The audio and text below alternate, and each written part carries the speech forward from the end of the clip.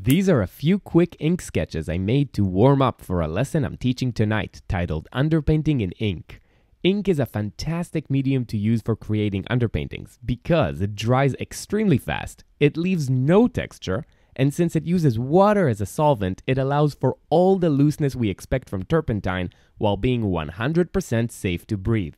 I'll be doing a live demonstration and explaining every move I make, while all my Patreon supporters are invited to paint along and ask any questions they have. $2 Patreon members are invited to all live lessons, and $10 Patreon members also get access to lesson recordings, which they can watch at any time. Sign up now at kengoshen.com/lessons or by clicking the link in my bio. See you tonight.